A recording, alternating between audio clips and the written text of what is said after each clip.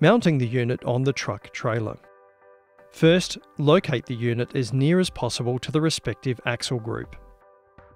To secure the unit to the truck, use the mounting template located at the back of the AXM manual supplied with the product. You will need to open the 4 holes with a drill. Secure the unit using the 4 fixing fasteners.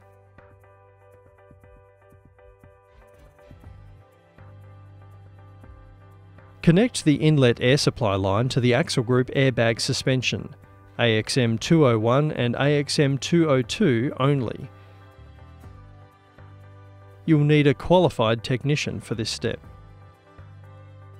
Check the rating label for the correct power requirements. 12 to 24 VDC is recommended.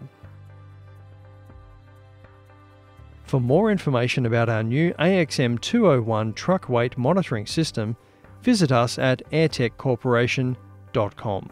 And happy hauling!